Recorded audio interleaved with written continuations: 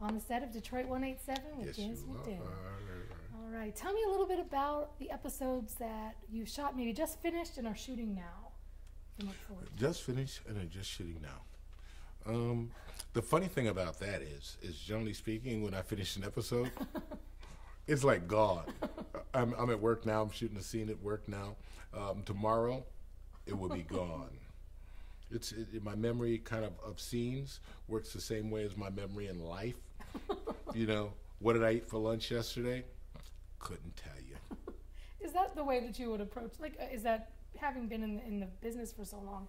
Is that a way you've approached scenes and shows and things like that your whole career, or is something pretty much so. You know, I mean, one episode at a time. I don't look much further than that. I mean, one of the joys that people like myself, artists, have to go to work is to not know what's going to happen during the day. Every day you jump out of bed and it's like, what the hell is going to happen today? And we open these little Christmas presents, I call them, which are scripts at the beginning of each episode, and you go, oh, my character dances? Okay, let's see. How does Sergeant Jesse Longford dance? And that's the joy of it. It's not look too far ahead. It's like every day, you just wake up and do it. I love the character. I love Jesse because he is laid back and he's kind of got his mindset on Italy, but he's also a very good detective, and I feel like you could trust him with things. What's your favorite thing about this character? My favorite thing about this character is that he's every man.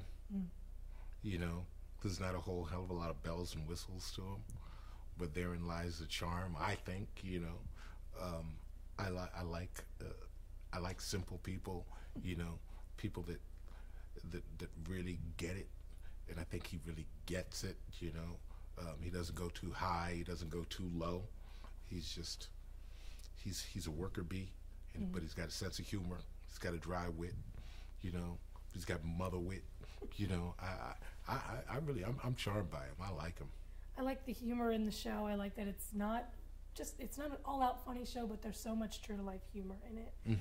Is that fun to be able to play not just a straight procedural?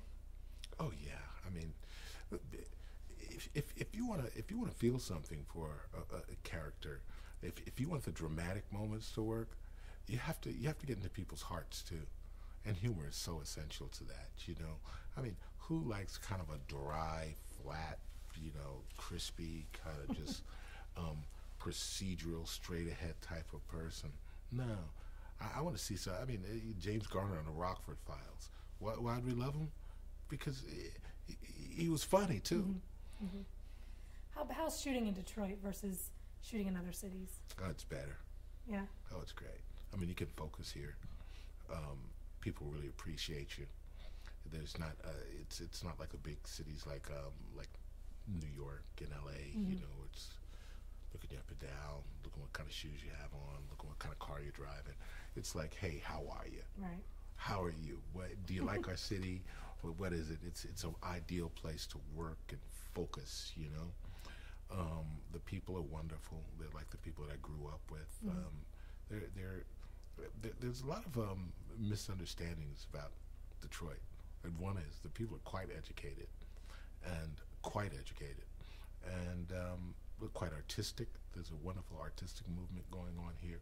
It's an easy city to move around, and it's very comfortable living. I love it. Excellent. One last thing here. Why should people tune in when Detroit 187 comes back for the second half of the season? I read a lot of scripts. We've got, I believe, the best writers in the business right now. These guys can really write. They really care. And if you just want something that's kind of like a roller coaster ride where you just watch it for an hour, you turn it off, and there's nothing left. But if you want something to think about, if you want 3 or 4 belly laughs, if you want something that's actually going to make you think when it's all said and done, that's the show that we are. If you want the other thing, maybe it's not the thing that you want to see. But I think in a television season that is so bereft of intellect, I think we're a bright spot. I agree completely. Thank you very much.